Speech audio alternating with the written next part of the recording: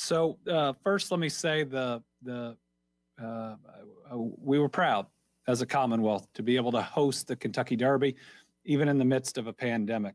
It was good that it was able to return to the first Saturday in May, and I think it showed the rest of the nation a lot of hope. I certainly know a lot of people that tuned in from out of Kentucky that could feel that a return to normalcy is on the horizon. Certainly, capacity was significantly restricted all throughout Churchill Downs. It was primarily outside, which is a good thing. Now, we didn't have as many people wearing masks as they should, and that's something that we will have to improve on in the future, though I do think a large percentage of people that were there were vaccinated, which again would be a good thing.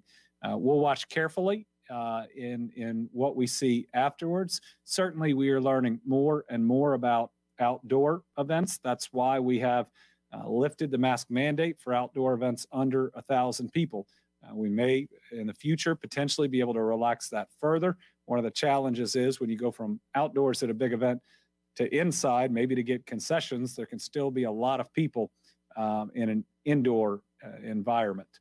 So we'll watch everything that comes out of it. But I think the world was able to take a breath, knowing there's still have a lot to go to fight and defeat this virus. But there are things that we have loved doing that we can get back to doing right on the horizon.